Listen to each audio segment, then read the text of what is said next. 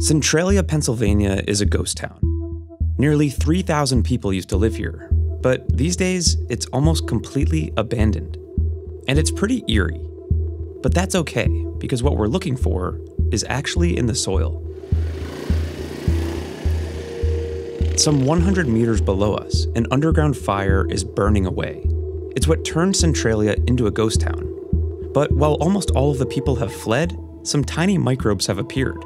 Among them, thermophiles, critters that live at super hot temperatures. We're hoping to collect some thermophiles and grow them in our studio. We'll look at what happens to life in extreme environments. I think we should take a sample here. And we'll get a glimpse into what microbes might be hiding in soil all over the world, waiting patiently for a calamity to call their own. Oh yeah, you can actually feel there's a little bit of steam. I don't think the cameras can pick it up. Our mission today is to collect a couple types of microbes from the soil, bacteria and archaea. We're working in the footsteps of a researcher from Michigan State University named Ashley Shade. She's the principal investigator on a recent paper that looks at microbes here in Centralia. It's an effort to understand what happens to microbial communities when, for example, the ground itself catches fire and burns for decades. And so the big premise, the big question was about how do those systems respond and are they capable of recovering from such a sledgehammer of a disturbance? The story of what happened here is dramatic. Centralia was a mining town, but the coal mine that supported it was largely exhausted by the 1960s.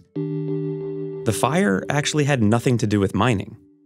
In the summer of 1962, some burning garbage at a nearby landfill ignited the coal seam that remained under the area. This set off a massive subterranean blaze that proved extremely difficult to contain. The fire encroached on the town year over year, venting dangerous gas into the air and ripping fissures in the local highway. I think now you can tell why they closed the highway down. People began to flee in earnest in the 1980s, and today, the government has relocated almost all its residents. What happened in Centralia was disastrous, but it also set in motion the science we're here for today. The vegetation has changed. It doesn't look like it's that much different, but you can feel the ground. It's much softer than it was on the other side of the road. Once we were all set up, we sterilized our tools and got to work. Finding active fire areas is tricky because, again, the fires are underground, so we basically looked for hot soil. Unfortunately, there's no steam because it's not cold enough outside, but this would be a good candidate for a place, I think, to take a soil sample. We hiked around a little. I'm gonna go take some readings in here. We hitched a ride to a sinkhole from a guy in an off-road vehicle. And we generally combed over the area from Ashley's study. So we're at the St. Ignatius Cemetery now. A lot of the papers that we read talked about the turquoise zone, which is the ridge just north of the cemetery, and that's where they found a lot of the hottest readings. So we're gonna go take a couple samples from that zone and see what we can find. But site after site and reading after reading, we didn't find much. It's kind of cool right now, but I think we should take a sample. This ain't it. All right, I'm getting colder over here. Maybe the fire's finally done after all these years. I don't think that's the case. We were hoping for soil that was maybe 40 or 50 degrees Celsius, but we kept finding 15 to 20. It was barely warmer than the air. So we called Ashley's research assistant, Kira, for help in real time. What I was kind of hoping maybe would be to just get in a video chat and have you look around or something. What might work is if you just kind of be the eyes and I can walk you to some places. It's all just stuff that lives in my brain. You're on camera. It's an adventure. Kira led us to a couple new spots. Somewhere up ahead and to the right. We dug a little deeper and finally found some promising soil. Now I'm getting a reading of about 27 degrees Celsius. That goes pretty deep in there too. Now, 27 degrees Celsius might be low for finding thermophiles. There are plenty who thrive in places twice as hot. But it was abnormally warm for Pennsylvania soil in March.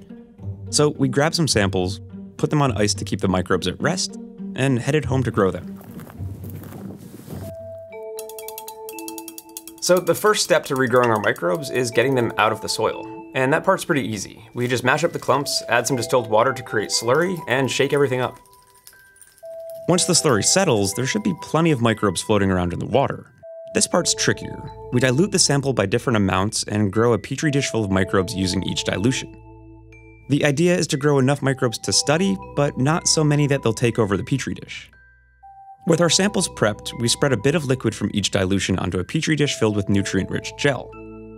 We're growing microbes from a couple hot soil areas and also from a place that was never exposed to Centralia's heat. That's our control group. Ashley and Kira did grow some microbes of their own, just like we're doing, but it gives them a pretty incomplete picture of what's there. So that's because we can't culture like 99% of the bacteria and archaea that are found in soil just because we don't know how to. We're unable to bring them into the lab. It's a mystery that lots of scientists puzzle over. Many microbes just refuse to grow in a lab environment. So Ashley's team resorts to higher tech methods. What we do is we extract all of the DNA from the soil and then we sequence it. And we use that sequencing information to put together whole genomes of organisms that lived in that soil. By sorting through all the DNA present, they can look for trends in the samples. Ashley's team collected samples from a range of temperature areas in Centralia, places that were hot, others that cooled back down, and others still that were never affected by the fire. That way, they could sniff out correlations between things like temperature and genome size. Our final step is to pop all of these samples into our incubator. We're going to grow them at around 55 degrees Celsius for 2 to 3 days. Some samples might take longer. After 3 days, we checked our little microbe oven. It's so gross. And we got to work filming the samples so we could ask Ashley and Kira what we found. Again, this isn't quite how Ashley did it. Once her team sorted through their DNA, they checked it against available DNA libraries. And a surprising amount of the DNA they found is a mystery. I'd say about 30% of what we find is unclassified. We know that they're bacteria or archaea, but we don't know anything else other than that. For the record, bacteria and archaea are domains of life, which is basically the broadest category. And so that's like basically saying, I've identified this organism, but I don't know enough about it to tell whether or not it's a jellyfish, a human, or a tree. That said, they are learning a ton from their collections. One big takeaway is that the thermophiles they found tended towards smaller genome sizes and smaller cell sizes. It's not totally clear why, but one popular theory is that it's just easier to maintain smaller hardware at higher temperatures. And so the idea is if you can keep your cells small, you are going to benefit by not having to spend so much energy just maintaining all of your cell parts, which are kind of getting more wobbly at the higher temperatures. So what exactly did we find? Well, first, our hot samples grew a lot more than our cold control group did, and there's a logic to that. We regrew all the samples at a pretty high temperature, and the microbes that seemed happiest with that came from the hot soil. But overall, eyeballing microbial life is tough. Kira was pretty confident that these structures here are bacteria, but it's hard to say much more than that. This is exactly why DNA sequencing is where most of the science happens. There may well be thermophiles growing in these petri dishes, but we'll need a lot more tech to point them out. After this whole process, our biggest question was, okay, Centralia caught fire and a bunch of microbes appeared to capitalize on that. But where on earth did they come from? There wasn't nearly enough time for the microbes here to evolve a heat tolerance. So what's going on? This is a question that a lot of people are curious about because you can find thermophiles in the coldest, weirdest places on the planet Earth. You can find them in the permafrost, right? You can find them in the deep ocean, cold sediments. You can pull out some thermophile spores and resuscitate them at hot temperatures. Ashley's guess is that these microbes have been in Pennsylvania, dormant, for a long time. Where they originally came from and when is a total mystery. But it suggests that wherever you look, there might be dormant life that thrives in extreme temperatures. And as the planet warms, these questions become more pertinent. Even a couple degrees could change the dynamic within microbial communities all over the world. That might not be disastrous, but it's worth understanding. If every community has its optimum temperature, we could see spikes all over in microbes that are doing the same thing the thermophiles in Centralia did. Lying dormant and waiting. That's a good way of talking about it. They are definitely playing the long game.